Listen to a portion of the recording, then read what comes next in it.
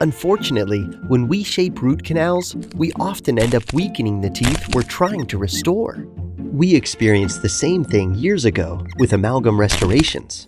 But now there's a solution with BC Sealer, minimally invasive bonded obturation that doesn't shrink. A pre-mixed bioceramic sealer that bonds all the way down to the apex, so we no longer need to condense gutta percha. We condense gutta percha because sealers shrink and conventional sealers lack any real bonding. We shape the coronal portion of the canal bigger to make it easier for us to compact the gutta percha.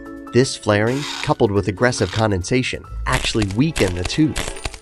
But BC Sealer fixes this because it bonds the canal in the first place.